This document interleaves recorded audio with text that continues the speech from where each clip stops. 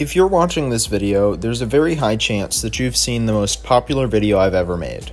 Due to events in my personal life, this is a video of deep personal significance for me, and it's a video that I wanted to get right. I am proud of how the video turned out, but the most significant thing about this video for me is its reach. I may not ever have a video get this many views again, and I don't take them for granted. The sheer number of over 200,000 people is incomprehensible to me. I can think of it in terms of the population of my hometown, which lands at the exact same number of the views in this video, but it doesn't really touch on the gravity of this number until I imagine driving down every single street in Little Rock to knock on every single door and show every single member of every single household my video. For that, I am sincerely grateful to everybody that watched the video, and I will never take the reach this video had for granted. I doubt I changed anybody's mind overnight with this video, but I have to imagine that I got at least one person thinking about the topic more seriously than they did beforehand. There's only been one video that I ever wanted to make as badly as this one. For similar reasons that I found this video so important, I wanted to take a step back and look deeper at where one gets these values that are so important. A huge inspiration for me in many areas of my life has historically been Kanye West.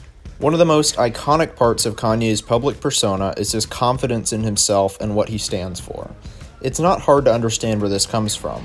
At every step of Kanye's career, he was told no, and went on to prove everybody wrong. I know everybody asked me the question. They wanted to know, what kind? I know he's gonna wild out and he's gonna do something crazy.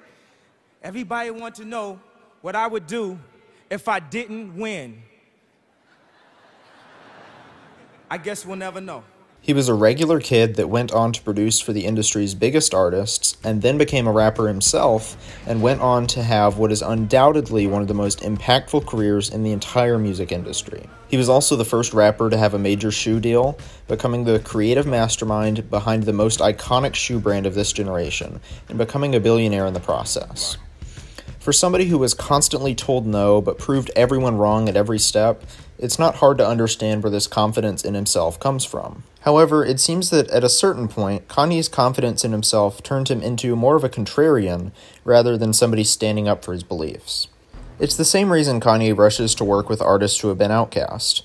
I'm not denying that some people have been canceled for silly things before, but the fact that Kanye has rushed to work with people like Chris Brown, Marilyn Manson, and A$AP Bari always rubbed me the wrong way. In Kanye's mind, people said he was wrong about becoming a rapper, and now they're saying he's wrong about this. So what's the difference? When Donald Trump first came onto the American political scene, it baffled a lot of people. How could somebody so obnoxious, braggadocious, and obtuse be the front runner for one of the country's two major political parties?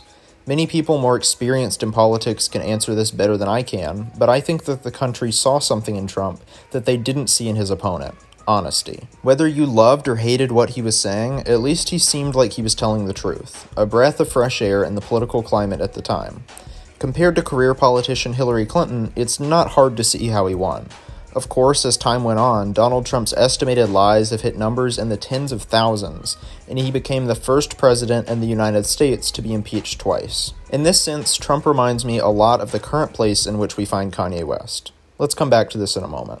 The video I was talking about earlier was about the history of LGBTQ artists in the genre. More specifically, it was talking about the history of homophobia in the genre, and how this goes against the rebellion that has historically been the foundation of hip-hop. This anti-establishment attitude can be seen in all corners of rap, even in those terrible Instagram accounts that compare literally every album to Yeezus. What those people are really saying is how much they value creativity and experimentalism. Kanye is one of the founding fathers of this idea, as he reinvented the genre several times over the course of his career, most notably with 808s and Heartbreak. It seems like for Kanye, this anti-status quo attitude has been with him for most of his life. It has manifested in highly positive ways, like this one. Me speaking for my entire culture, or me looking at my rappers out there, hip-hoppers discriminate against gay people. I wanted to just come on TV and just tell my rappers, just tell my friends, like, yo, stop it, fam. Mm-hmm. Like seriously, that's really discrimination. To me, that's exactly what they used to do to black people. and can be seen in pretty much every other famous Kanye clip throughout his entire life. And subtle, but in even many ways more profoundly devastating, is the lasting damage to the survivors' will to rebuild and remain in the area. The destruction of the spirit of the people of southern Louisiana and Mississippi may end up being the most tragic loss of all. George Bush doesn't care about black people. So, for all the reasons I've already said, it's not hard to see how Kanye identified with Donald Trump. For perhaps the first time in his life, Kanye kept his mouth shut for the duration of Trump's campaign. In an extremely rare move, he actually hid his personal beliefs for the fear of the backlash that they may have caused him.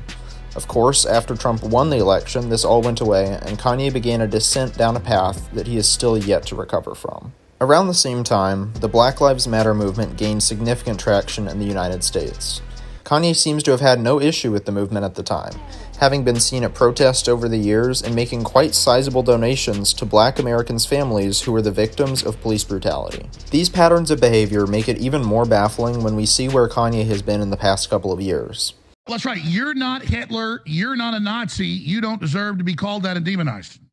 Well, I see good things about Hitler also.